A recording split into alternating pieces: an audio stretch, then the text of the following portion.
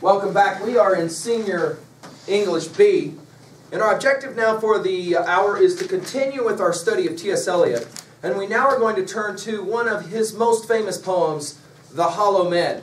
I'm with you first of all in 1161, and you're taking a few notes over this topic of T.S. Eliot's allusions. This is not I-L-L-U-S-I-O-N-S, what a magician does, but rather what a poet does, or what a writer does, making literary references to another text. And we're going to see a lot of this happening in this poem.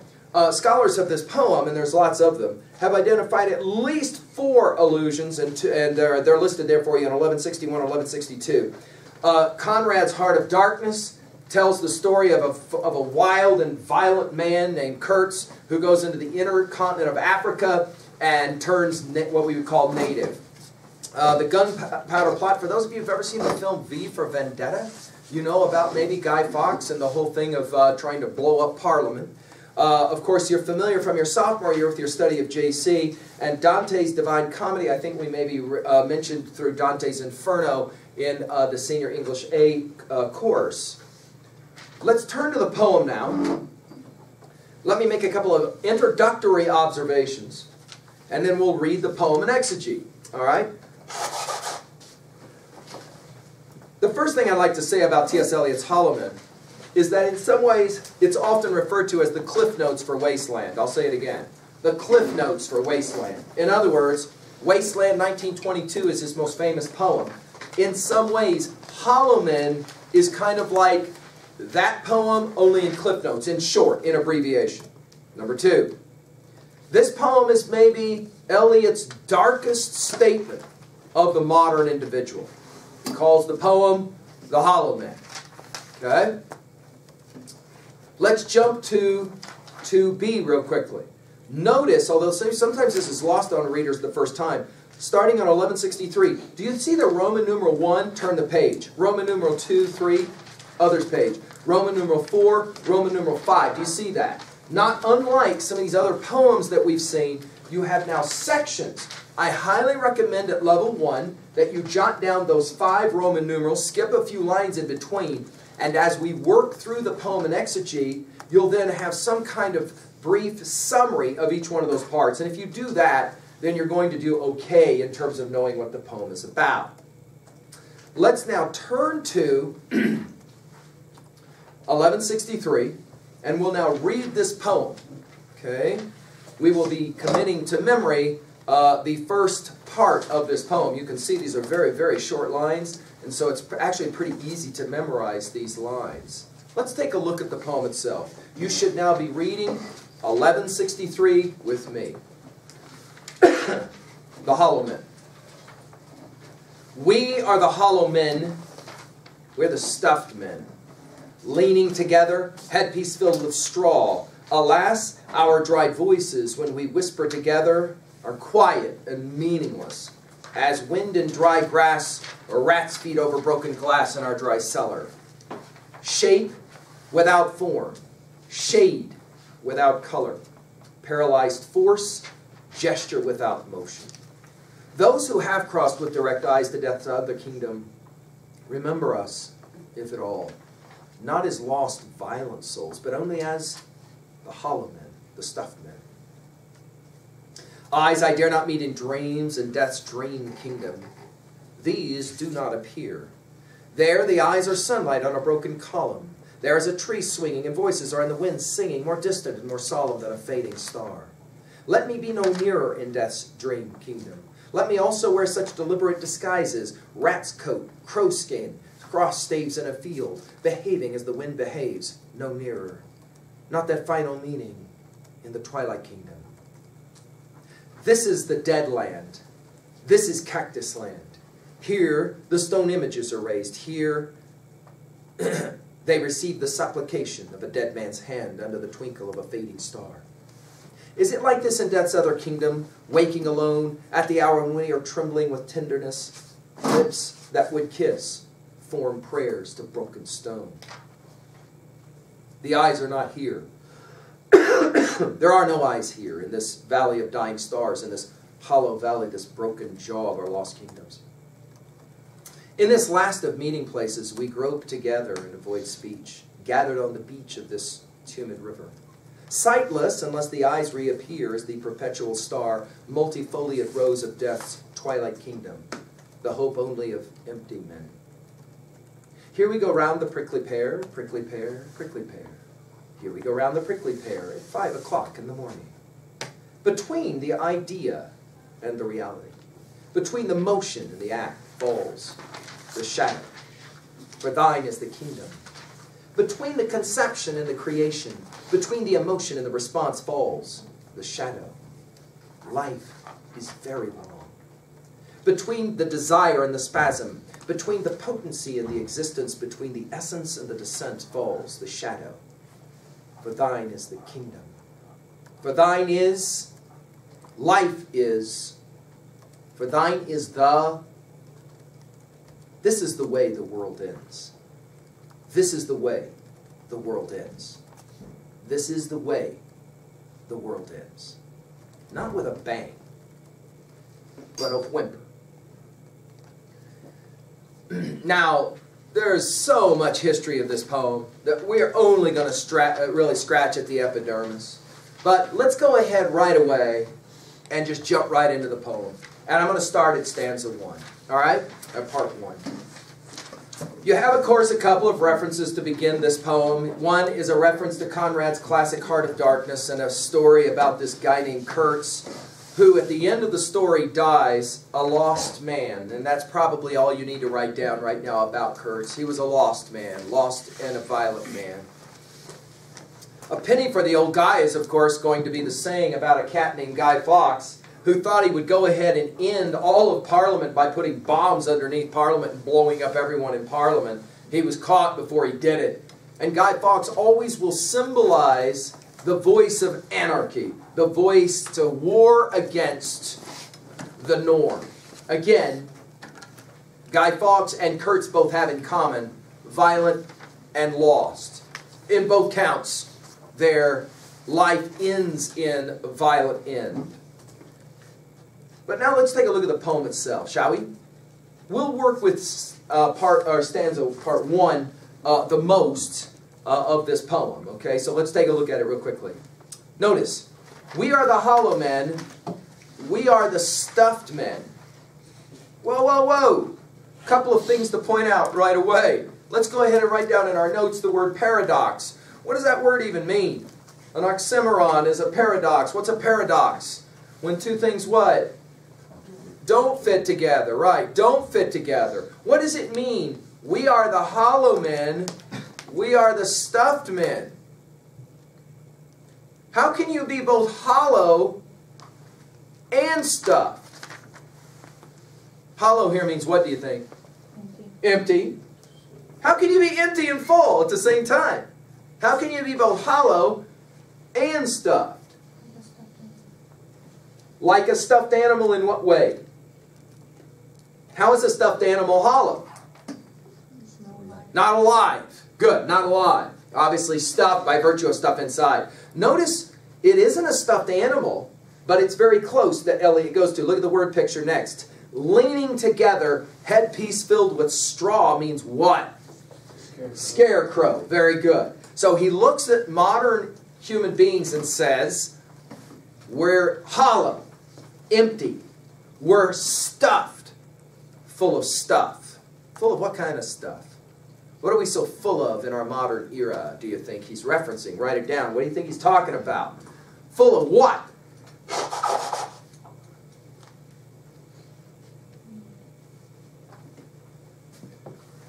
Let's concentrate on that first word. Notice, it's not you are the hollow man. You are the stuffed man. It's not I am the hollow man. I am the stuffed man. Notice what it is. We are the hollow men. We are the stuffed men. What do you make of the fact? Jot it in your notes. What do you make of the fact that he uses the pronoun we instead of I or you? What do you make of that fact? Everybody's in this project. We're all the same.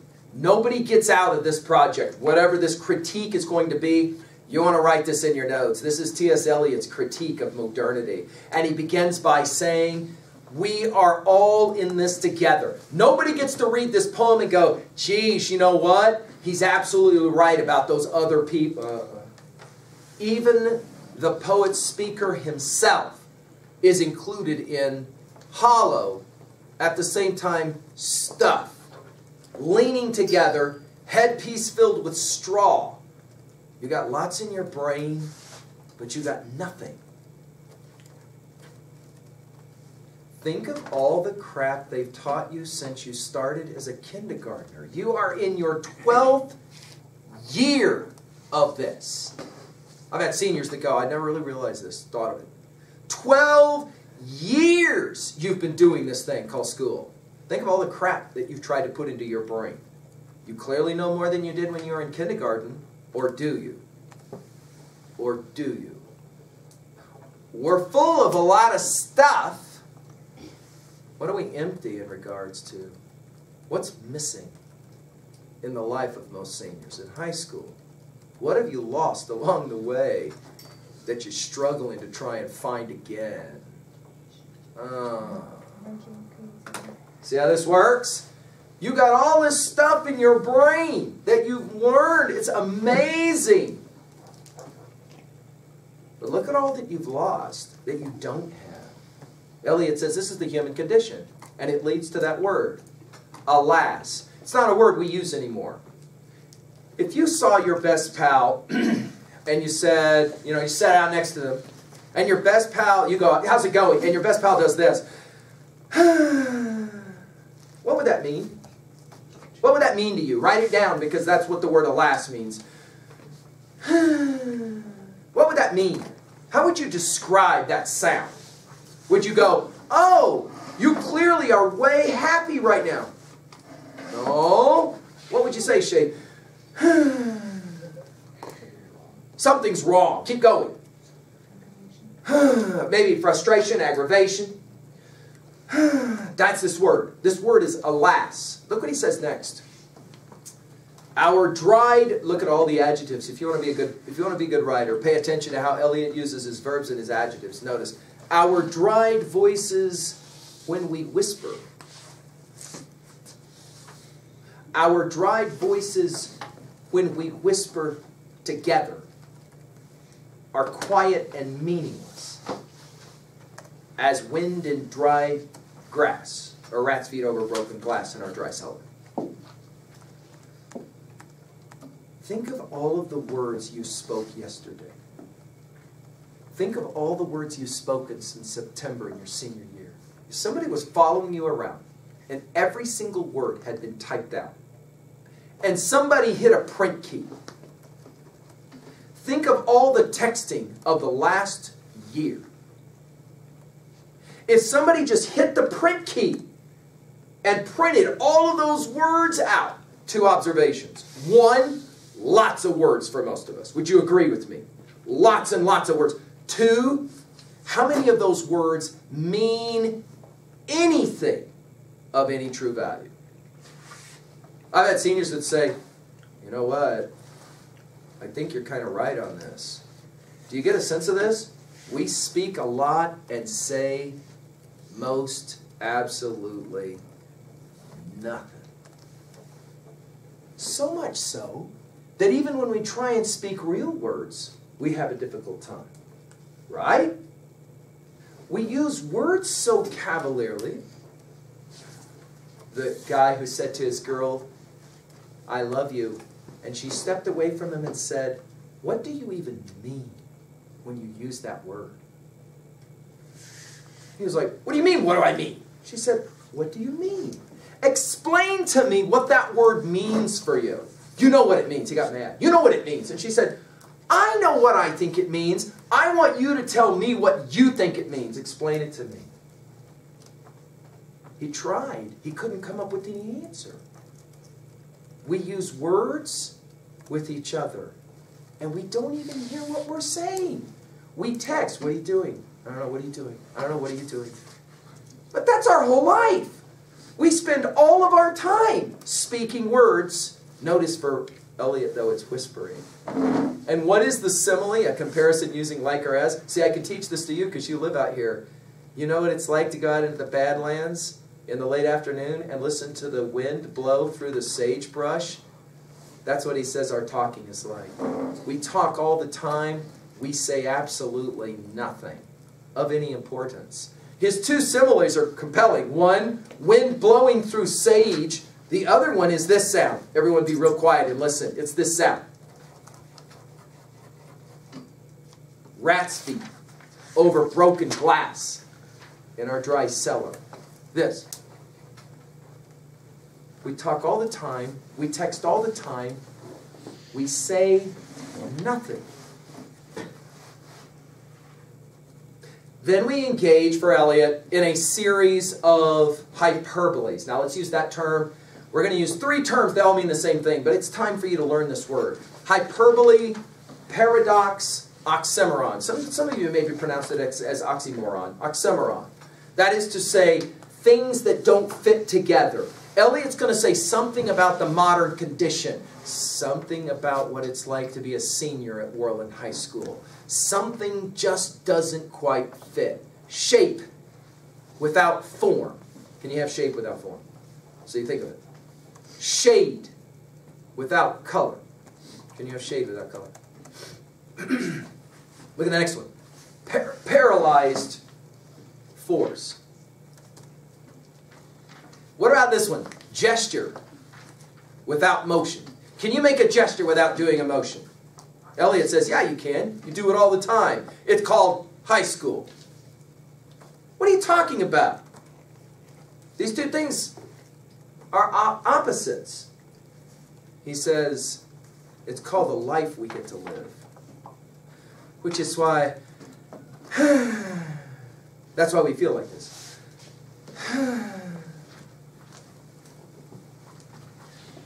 Then he says something that for some of my seniors becomes maybe one of the most profound observations. You can drop your pens, trust me, you won't forget this one. This is one of the most compelling observations that any poet you're going to read will make. How about this one for a second? Somehow, we're able to bring your great-great-great-grandma back and set her right here in front of you. Your great-great-great-grandma. Bring her back. She's sitting here. You walk into this room and you say to her, you just don't understand, great-great-great-grandma. It's hard for me. It's a hard life. I got stress. I got a hard life. My life is tough. I got these people want me to do all this stuff, and I'm a high school senior. What am I going to do after I graduate? You don't have any idea how hard it is. Do you have any idea what it would feel like for your great-great-great-grandma to not say a word, but just look at you in the eye? And just look at you. You're a great-great-great-grandma. You don't know anything about her. But you know one thing. She'd look at you and say, seriously, you're going to tell me you got it rough. Really? Really? This is what you're telling me compared to the life I had to live.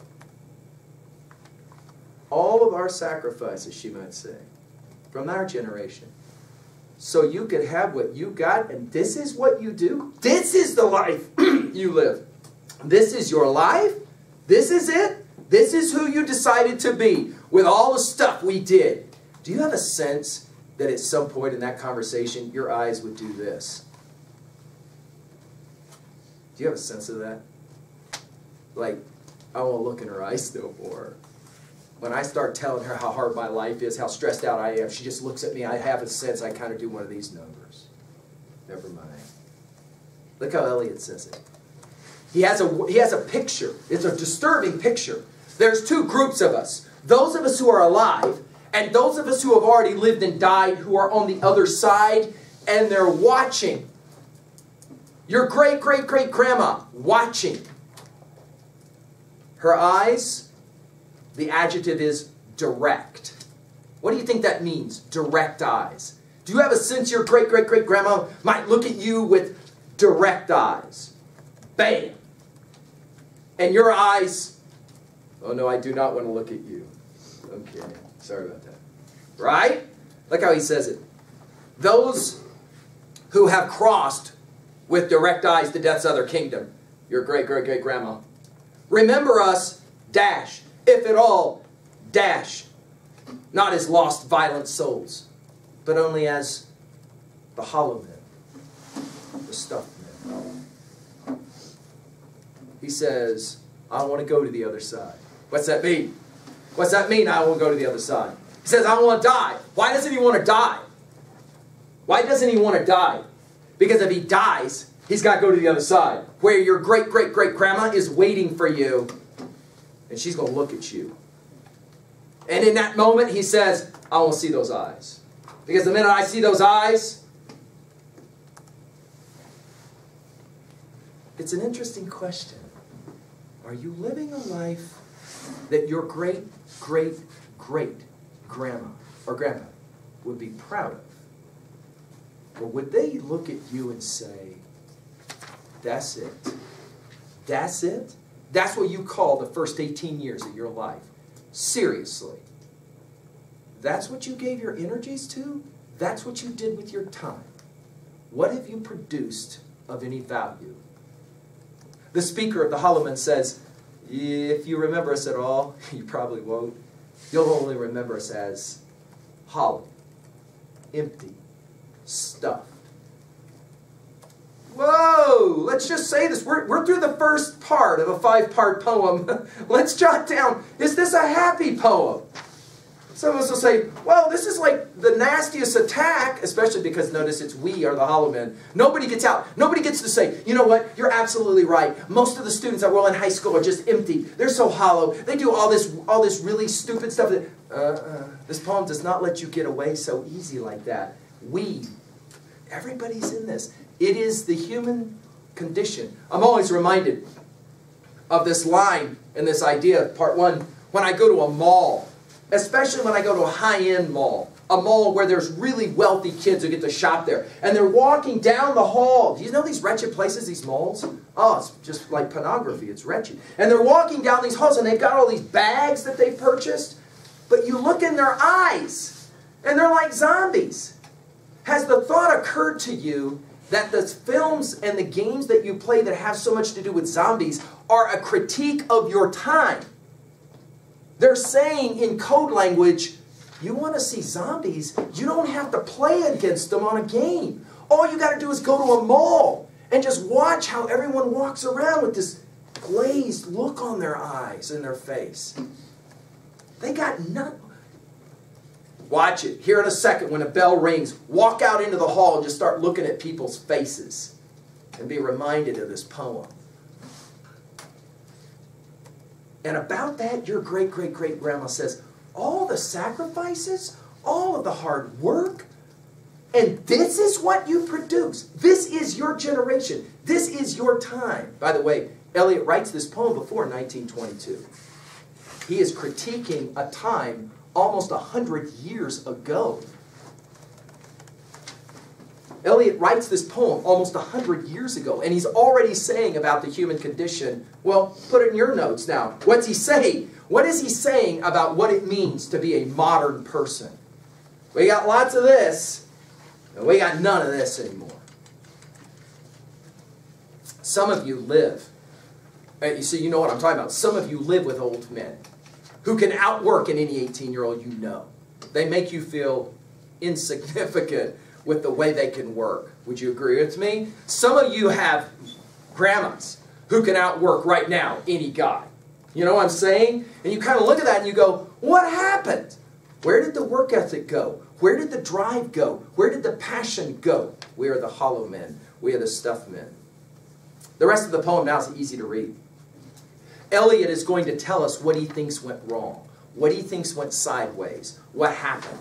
Notice, he talks about those great-great-great-grandma's eyes down, on the other side. Take a look at it. Eyes I dare not, I don't want to meet them. Eyes I dare not meet in dreams, in death's dream kingdom. These do not appear. There, the eyes are sunlight on a broken column. There's a tree swinging, and voices are in the wind singing, more distant and more solemn than a fading star. He does not want to go. Look what he says. Let me be no nearer in death's dream kingdom. Dude, whatever happens, I got to stay alive, and here's why. I don't want to die, and here's why. Because if I die, I got to go see my great-great-great-grandma, and I do not want to see those eyes. Those eyes, 1 second of looking into those eyes, and my whole life's going to feel like I did absolutely nothing. Rough critique. Notice he says, let me wear deliberate disguises. Have you got a sense of this? We're all in high school. A bunch of scarecrows walking around the halls with disguised faces, like masks. Nobody wants to let anybody know what's really going on. How's it going? Oh, it's great, it's great. Liar. Liar. Your life isn't great. Your life sucks. And you won't say it out loud. Everybody wears the disguise. But we text a lot. But do you really know the people you text? Do you even have any clue? You live with people at home. You don't even know who they are. Some of you stopped looking at your parents so long ago. You can't even recreate what they look like right now. Who are these people you live with? Who are your friends? He says, we all kind of have these disguises, like scarecrows. Notice. Such deliberate disguises, rat's coat, crowskins, cross stakes in a field, behaving as the wind behaves, no nearer. Not that fight. He says it again. Whatever happens, dude. He goes, I'm not afraid of dying. I'm afraid of what happens after I die. What if I got to go over there and meet my great-great-great-grandma who's going to look at me and go, this is the best you could do. This is what you called a life. Pathetic. Whoa. Whoa. And yet, even though you don't know your great-great-great-grandma, you kind of have an intuition. The speaker of this poem may be right. Right? What was it like before you could pull up at 20 below zero with a heater? Can you imagine that? What was that drive between Casper and Shoshone like when you were in a covered wagon and it's 15 below? Whoa! What's that like? When you don't get up in the morning and crank on a faucet to get your water, you got to walk out and bust up some ice to hope you can get some water. Start a fire, because that's the best you're going to get. What would that be like? See, we live in a strange place where we ought to be conscious of this, right? These are hard, tough people that we kind of have a tendency to forget. The next one will make sense to you because you live in the middle of the desert, don't you, in Badlands. His word picture is, this is dead land. This is cactus land. And then he says something interesting about our lives. He says, here the stone images are raised. Here they receive the supplication of a dead man's hand under a twinkle of a fading star. Is it like this in death's other kingdom? Look what he says we do. Waking, alone, at the hour when we are trembling with tenderness, lips that would kiss form prayers to broken stone. Two things of really interesting importance here. And I apologize, I got to hurry through this. By 1920, Eliot's already making this observation. Have you noticed this? We have lots more sex, and nobody enjoys it. I've said this before, and seniors go, dude, you don't know what you're talking about. Really? Analyze it. Analyze what you watch on TV and in movies. Lots more sex. No more fun. Lips that would kiss form prayers to broken stone. There's a second one. This is Matthew Arnold's Dover Beach, the sea of faith was once two at the full. What is wrong with the modern condition for T.S. Eliot? We lost our capacity to believe. It's not that we don't pray, it's that our prayers are to broken stone. Nobody really believes in it anymore. And because nobody believes in it anymore, we're the Hollowmen, or the stuffed men. And then he goes to Dante. Are you familiar with Dante's picture? This gets darker. Are you familiar with Dante's picture? The moment you die, you immediately wake up. Only you're completely naked. Completely naked. And you're standing in this strange place with millions of other naked people. Only nobody's thinking about a Sports Illustrated swimsuit model. Nobody's thinking about sex. The minute you arrive, you realize it's kind of not real clear. And you immediately realize you've got thousands of people all standing, and everybody's pushing. Nobody wants to go forward. Forward, there's a river. Beyond the river, two things. Tremendous stench, the worst smell you've ever imagined, and the worst screaming you've ever imagined. Screaming like a million, kabillion people are all being tortured at the same time. So you push back. And then you realize it. Oh crap, I'm dead. And Dante says, then you go, oh crap, I'm dead and I'm outside of Inferno. Inferno's there. Nobody wants to go, which is why everybody's pushing. But in the split seconds after you were dead, guess what? A few thousand more people on the earth died, and they're behind you, and obviously they don't want to go either, so everybody's pushing, trying to stay away. Eliot will draw on this image to finish. There are no eyes here, right? There are no eyes here in this valley of dying stars, this hollow valley, this broken jaw of our lost kingdoms. In this last of meeting places, we grope together and avoid speech, gathered on the beach of the tumid river, just like Dante, right? Only Dante pointed out, you don't got to die to go to hell. All you got to do is go to London or go to the streets of New York and just walk the streets and look at people's faces. They look like zombies. There's no life left in them. Strange, some of you will say. Walking the halls of Orland High School is kind of like looking at zombies. The final section, here we go around the prickly pear, prickly pear, prickly pear. Of course, we're playing a child's rhyme game, aren't we, right? What is this, thine is the kingdom? Does anyone know that? Those are words that come from what? That's right, from the Bible. What from the Bible? Do you know? Thine is the kingdom is the Lord's Prayer. Notice our speaker here, he knows enough of the Lord's Prayer to say a few words, but he can't remember how it goes. The final stanza of this poem tells us how the world ends. We do not have the courage even to blow ourselves up, the way Guy Fawkes or the way Kurtz would act. But rather, he says, the end of our world is simply a whine, and then somebody turns out the lights. Whoa! A whimper.